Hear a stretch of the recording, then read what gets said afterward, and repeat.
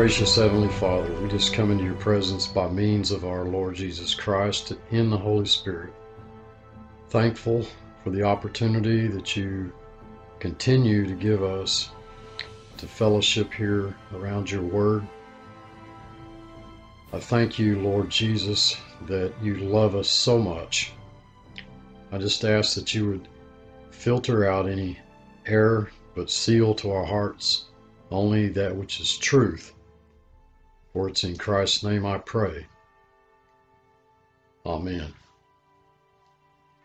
Hi, this is Steve at blessedhopeforever.com. We've been studying together in the Epistle to the Romans verse by verse, and in our last study together we had come to verse 35 of chapter 8. Romans chapter 8, verse 35. Who shall separate us from the love of Christ? Shall tribulation, or distress, or persecution, or famine, or nakedness, or peril, or sword? And the first thing that I notice here is that Christ is a genitive. And those of you who are familiar with the Greek know that love of Christ is a subjective genitive, whereas your love for Christ would be an objective genitive. And I believe this genitive to be subjective. I believe it to be the love of Christ. The objective genitive would diminish grace. It would diminish the finished work of Christ, which is why most translators, I believe, have taken this genitive to be subjective. Who shall separate us from Christ's love? I don't know how many times I've heard Christians say, well, I don't feel like God loves me. And you'll hear many a Christian say, well, nobody can separate us from our love for Christ. I believe this, Steve, or his love for us, except us. I mean, you can do it. You are the only one. You are the one power that can separate you from the love of Christ, and you wouldn't believe the number of Christians that believe that. Yet the Holy Spirit said through Paul to Timothy, if we are faithless, he remains faithful, for he cannot deny himself. That's 2 Timothy 2:13. Now I want us to look at the 7 words in this verse. I've spent some time looking at these words. 7 words. Tribulation, thlipsis is the word. It means pressure, stress. And that stress will always be there. They might differ from one Christian to another. We have the pressure of the conflict between flesh and spirit in the context here, as we saw in Romans chapter 7.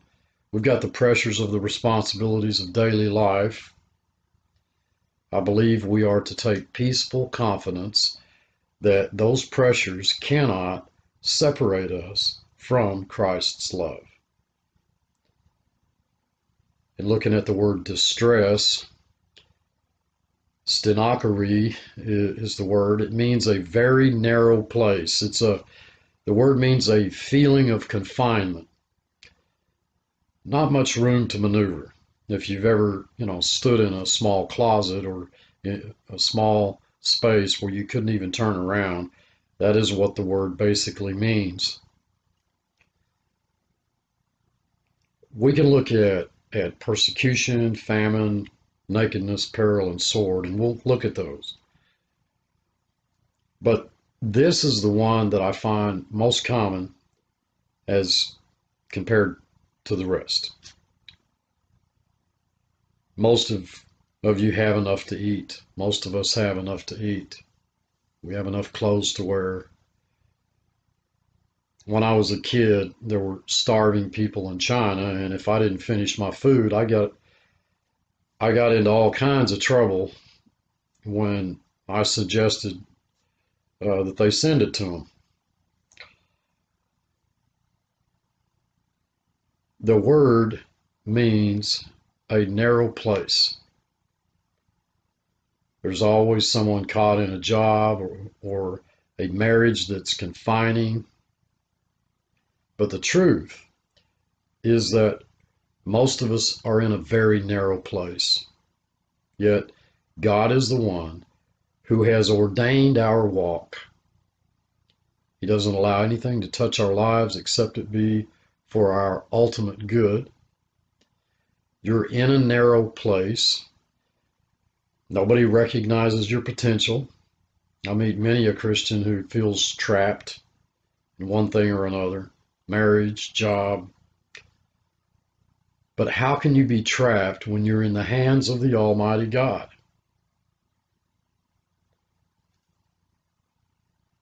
How can it be that the world is not recognizing your greatness and your potential when you're where God wants you to be? You are where God wants you to be. It's a fact of Scripture that many Christians struggle with. God has you right where He wants you. If you are not where God wants you to be, you're not Christ's. And immediately somebody, will say, well, then I must not be Christ because I'm not where I want to be.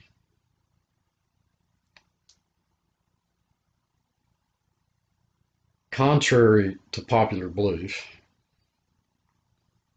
that's a phrase I seem to be using a lot these days, you are always where He wants you to be. Or He isn't God, and He's not working all things. He's not really working all things according to the counsel of His good pleasure, His good will and pleasure. I believe for America, this word distress is very fitting.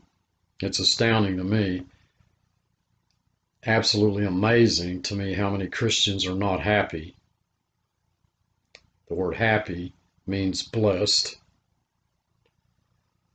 We of all people ought to rejoice. The Almighty God who created the universe, hung the stars in the sky, and everything in it, knows you by name.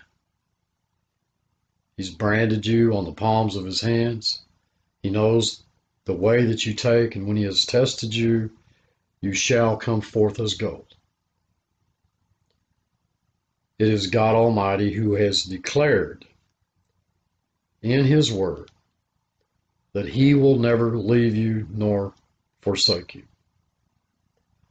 that He'll never cease to sustain and uphold you.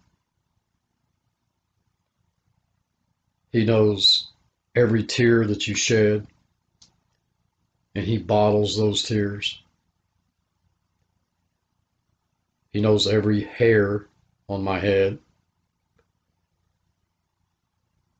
which doesn't take a lot of counting these days. Why should I not rejoice? In the midst of great suffering, should I not rejoice? We are told in 1 Thessalonians 5:16, rejoice always.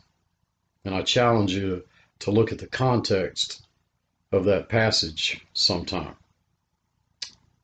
Rejoice always.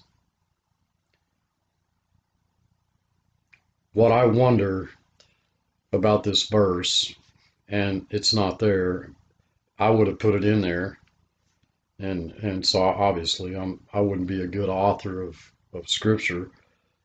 Who shall separate us from Christ's love? Shall riches and successes and fame? Note that none of those are there. It almost appears, as we look at this 35th verse, that those things are not very interesting to God. Obviously, they weren't.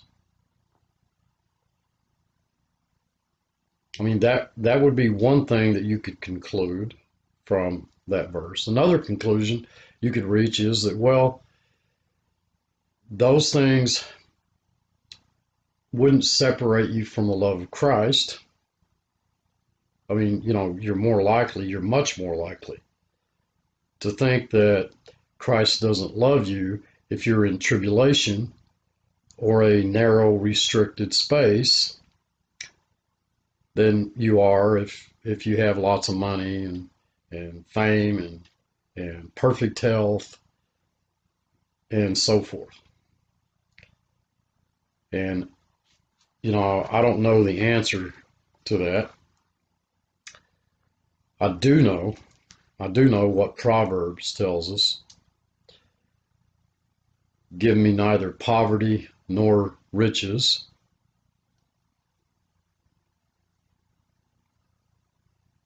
And folks, I'd be absolutely terrified by riches just as much as I would be by poverty. But they're not in the verse. Obviously, the way the Lord has ordained for us is the way of discipline. If you're familiar with the Epistle to the Hebrews, you know that we be conformed to the image of His Son. And hardships produce growth. Hebrews chapter 12. I want us to look at this. Hebrews chapter 12.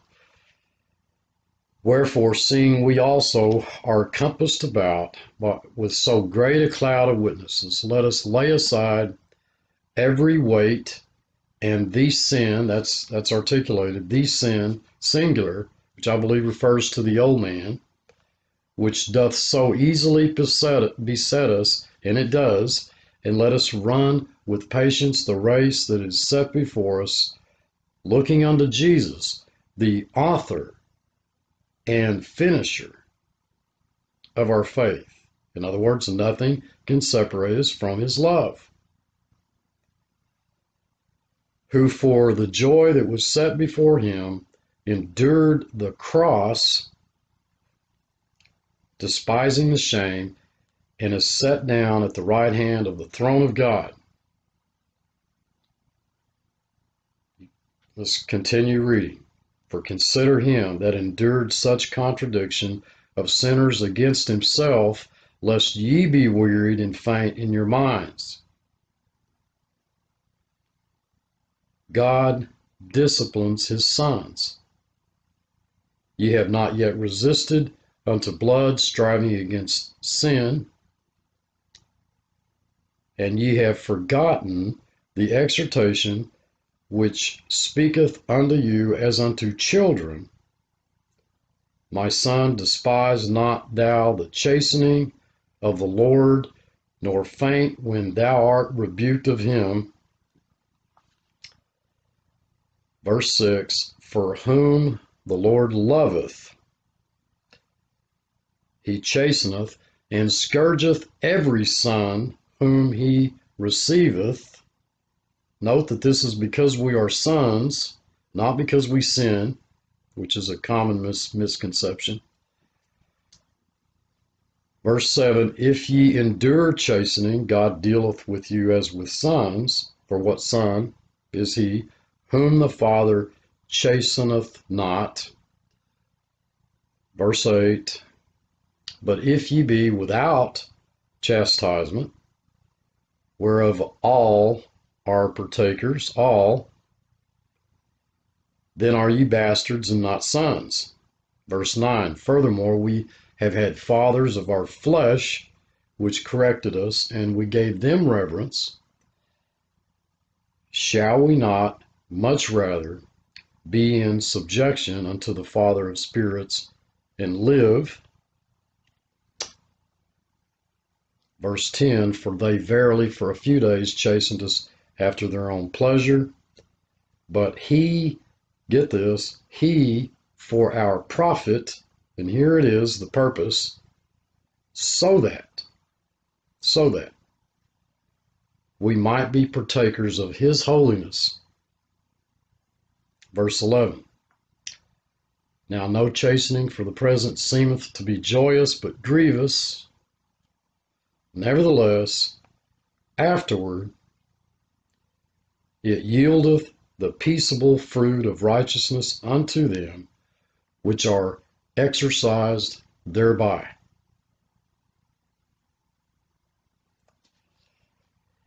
So let's look at the word persecution, and it means just that. But that persecution, however, can be, and this is my opinion on this, it can be both physical and spiritual. More Christians, folks, have died for their faith in Christ in your lifetime than in the first 500 years of Christianity.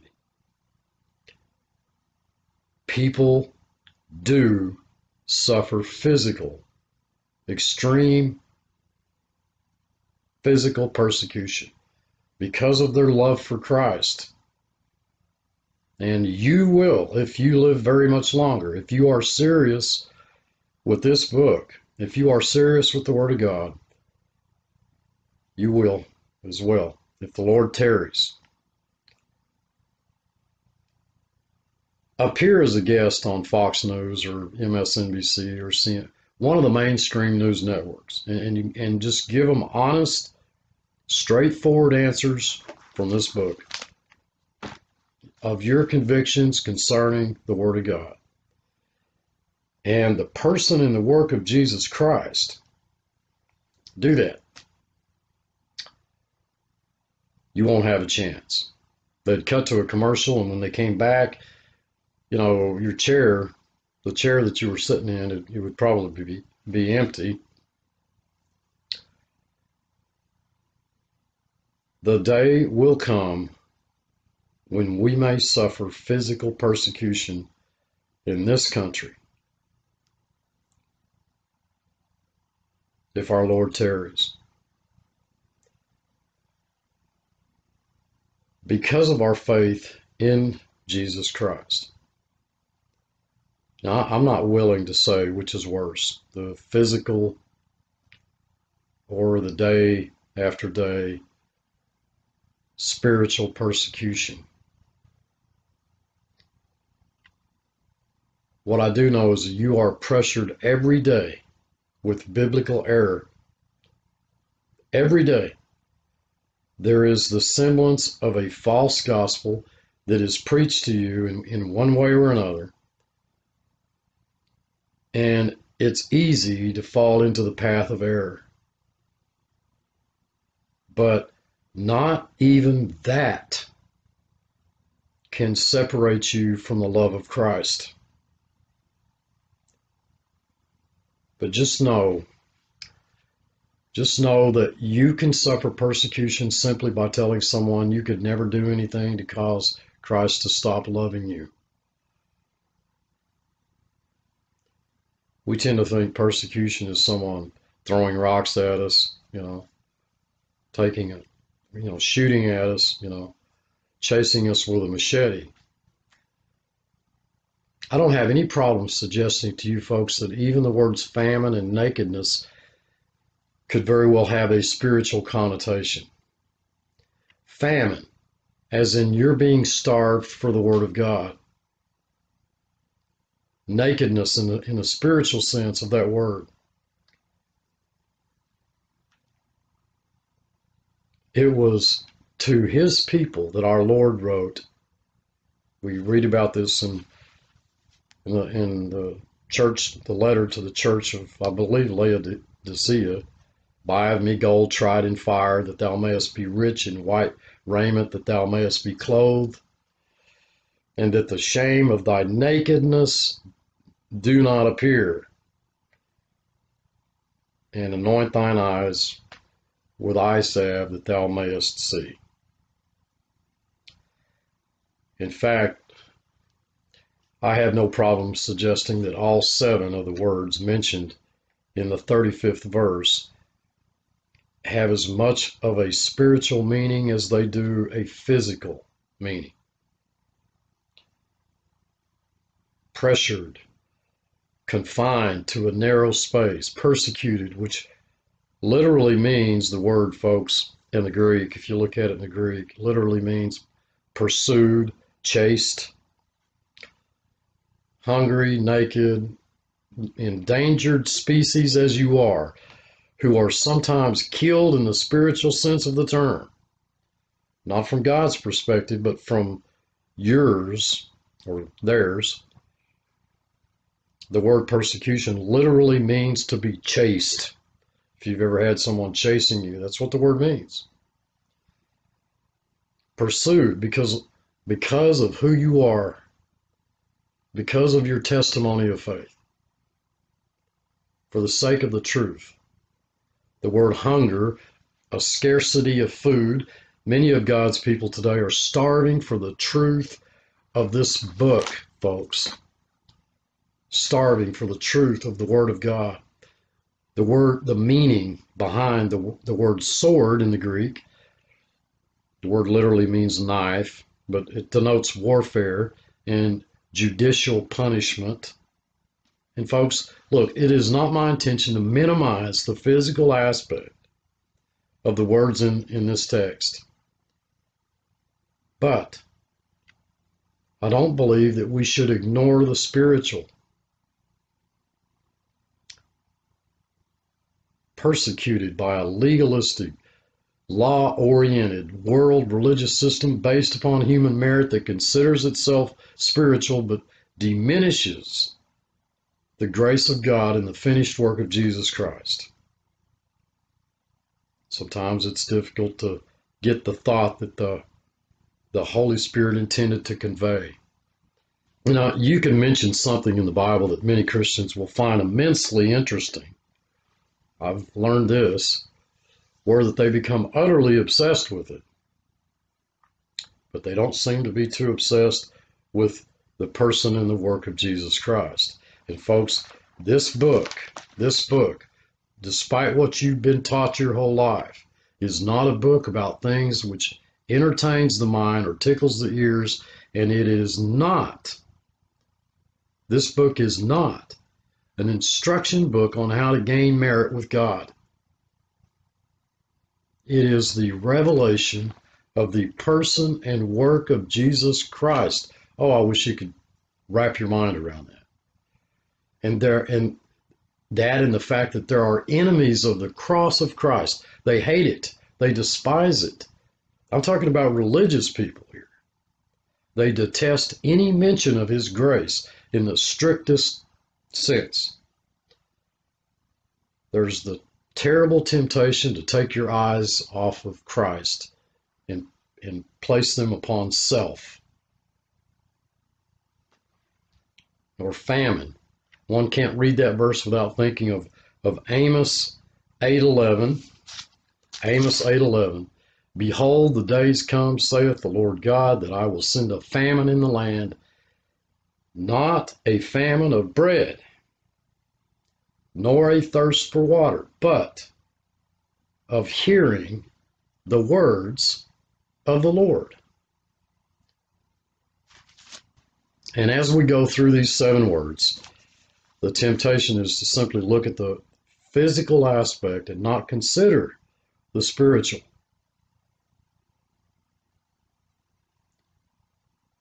Now,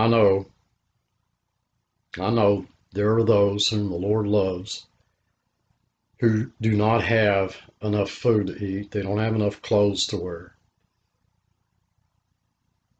But there is also a horrible famine for the hearing of the Word of God. I've quoted verses, for people to tell me, yeah, I know it says that, Steve, but I don't believe that. And I say, but I just quoted a verse. And then there are those that, it's just the polar opposite of that. They're starved. This is the Word of God. If this is not the Word of God, then, folks, then I don't want to preach. And I don't want to teach. I know that there is a famine for the Word of God. It is difficult to find someone who's dedicated to teaching the truth of this book. I surf channel after channel looking for that. I can't find it. I very rarely find that. I know there's many of you out there you realize this as well. I receive emails, messages, letters, phone calls from people who have opened my eyes to things that I never saw in this book. And I love that. I am sure not the source of all truth. I mean, man, oh man, there are those of you out there that know more about this book than I'll ever know. And I know it when I talk to you and you talk to me. I don't profess to know all truth. I'm looking at the verse just like you are. And if I'm wrong, please tell me. I don't even care if you do it unlovingly. I want to know. I want to know the truth of this book. For years, I experienced a famine in the Word. I'd bring up verses to other pastors just to hear them say, well, oh, that's not for you to know. Well, you know, why did God put it there?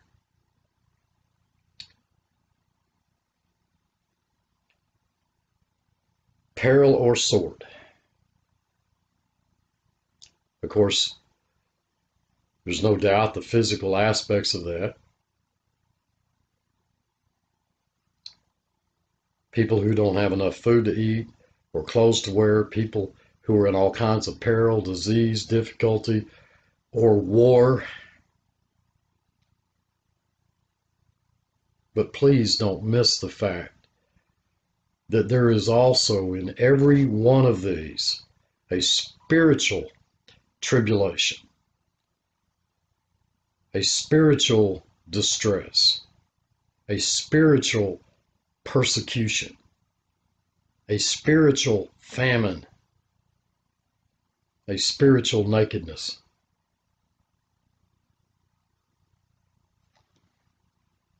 The world religious system of our present generation, it may strip you bare, but it cannot separate you from Christ's love for you. I once knew a Christian back in the 80s that was fired from his job when he shared his faith. There's that kind of peril. Folks, we have an enemy going about seeking whom he may devour. I would not in any way diminish the physical aspects of this. My heart bleeds for brothers and sisters who are in physical distress and physical persecution and physical danger by sword.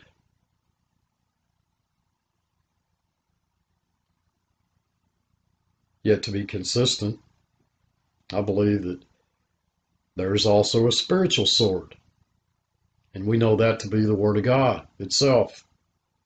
Therefore, not even the Word of God itself can separate us from the love of Christ. Because it is by His Word that we know that Christ loves us. He loves us. Dearly beloved, Christ loves you. God loves you. I think it's worth noting that the Holy Spirit could have just avoided all 7 of these words and simply just said, nothing shall separate us from Christ's love. Just one word, nothing. Why didn't he do that? That's going out on a limb, okay? In the final few verses of this chapter, we'll go on to list 10 additional things that will never separate us from the love of God, bringing the total to 17 things that cannot separate us from His love. And if you know anything about my past videos, you know that in the Bible, 17 symbolizes what? It symbolizes overcoming the enemy and complete victory. The very reason why nothing can separate us from Christ's love is because what he did for us can't be undone. It's because of what he did for us. It's because he chose us. We didn't choose him. We can't lose something that we never earned to begin with. The reason why nothing can separate us from Christ's love is because he loves us, because we are God's children. There are more reasons than we could possibly even recall or remember. A religious system based on human merit, much of which does not understand the love that Christ has for them. Folks, just imagine the change that would come upon every one of God's children. Imagine the change that would just come upon each individual child of God, any child of God. If only they believed, if all they believed was that Christ loved them and never doubted that endless love. Verse 36, for it is written, for thy sake we are killed all the day long. Thy sake, for thy sake. We are accounted as sheep for the slaughter. Now, most every commentary, folks, that I've read says that it's the world who has accounted or reckoned us as sheep to be slaughtered. I do not hold that view. Psalm 44:11. You have given us up as sheep to be devoured. You have scattered us among the nations. Psalm 44:22. Yet for your sake we face death all day long. We are considered as sheep to be slaughtered. And the word slaughtered there, the word means butchered. Paul's quoting the psalmist here. I have no problem with that slaughter being taken literally. There's no doubt that we are to take that literally. But there is also no doubt that there is a spiritual aspect related to those words as well. God reckons, the word is reckon. He reckons his sheep to be butchered. And note that it is daily, all day long, every day, according to the meaning of the text and the grammar. What is butchered? Slaughtered. Butchered, as in sacrificed. We are told to present our bodies as a living sacrifice, holy and acceptable unto God, which is our reasonable service. I die daily, said Paul. The word sacrifice there in the original text, the word sacrifice. Slaughtered. First occurrence of the word, of this word, was said of the Lamb of God, our Lord Jesus Christ. He was led as a sheep to the slaughter, and like a lamb dumb before his shearer, so opened he not his mouth. Now, why does the text say that he didn't open his mouth? Because he had no intention of avoiding the cross. Let that sink in for a moment. Do we avoid the cross that crucifies? We have been identified with Christ, folks. We hear Paul say in 1 Corinthians 15:31, I die daily. That's not physical death. We read in Romans 6:6, knowing this, that our old man is crucified with him, that the body of sin might be destroyed, that henceforth we should not serve sin. Dead to sin, Romans 6:11, but alive unto Christ. We know that it was the old man, the sin nature, the flesh, that received a death blow, the death of the cross, crucified with Christ. And so I believe we are being shown what that means in our case. In all of the Word of God, our death, the word death A word that means separation, that's what the word means, separation, reveals the fact that we have been separated from what? Well, we've died to a lot of things, separated from ourselves to Christ, separated from the old man by being made a new creation in Christ, separated from self-dependence to God-dependence. And our Lord had no intention of avoiding the cross. The word death means separation. Death, as in butchered, slaughtered equals death equals separation. For us, you and me, separation from a former way of life through the death of his cross, upon which we were crucified with Christ. I believe I'm staying within the general context here.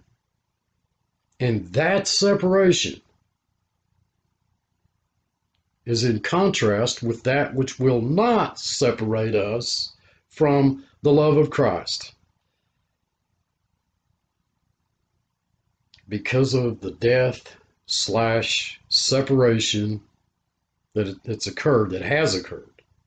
No death, separation is possible in our present context. We are accounted as those who, through death, that is, the death of a cross, as those who are becoming less dependent upon self, which was crucified with Christ, where we, you and I, become dependent upon Christ, not self. Just as Jesus said, it's the Father doing his works through him. So taken literally, the text is teaching us that we can die to this body, but we can never die to his love. That's pretty much obvious. But taken spiritually, the text is teaching us that there is purpose in our being reckoned as sheep to be slaughtered. The next verse 37, says that in, note the word in all these things we are presently more than conquerors. Not after these things, okay, but in all these things. This is one word in the Greek which literally says, we more than conquer. One word that says, we more than conquer. It's a compound word.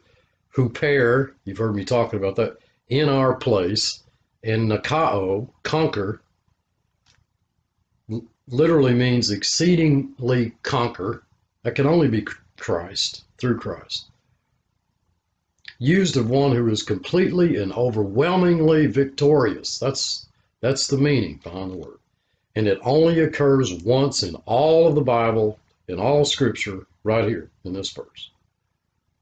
The intensive prefix huper or hyper or huper, it adds the idea of surpassing victory or preeminent conqueror. More than conquer. How? Through the one having loved us. And it's an aorist. The text doesn't say through the one loving us continually, though we know he does. But to be true to the text here, where we're at right now, it's an aorist. But through the one having once loved us, aorist tense, through the one having completely loved us all, and it's plural, in past time. That is what the text says. And we can't change it. We just can't change it.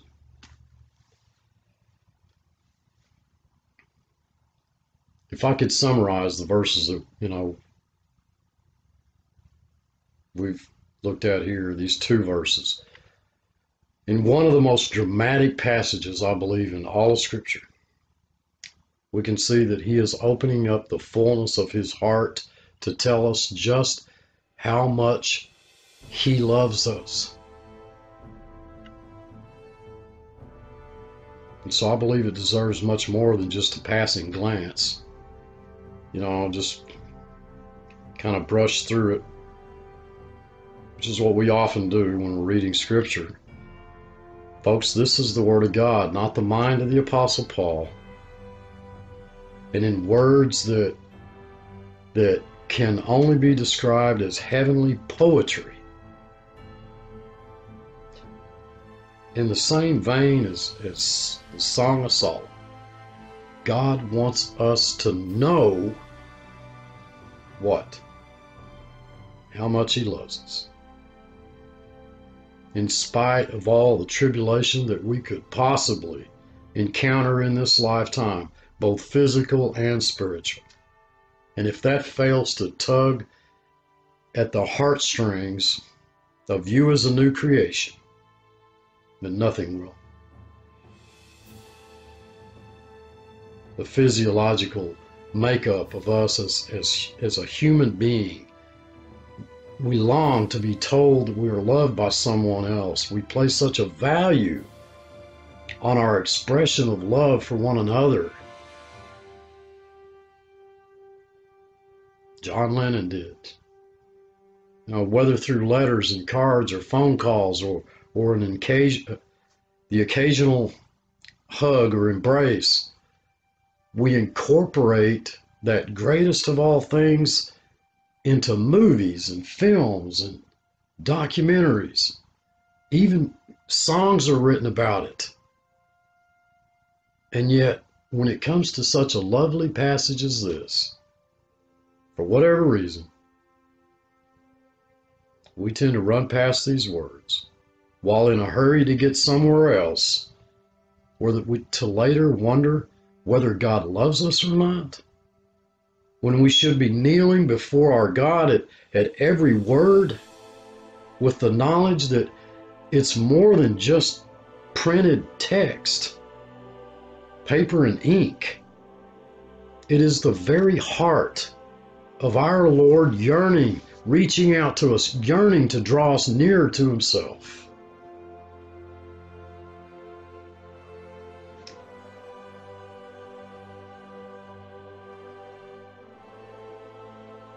I've often mentioned in past videos that God has nothing against us. Folks, God has nothing against you. He loves you with an endless love that we can, in this life, barely even comprehend. Till next time, I love you all, I truly do. Thanks for watching.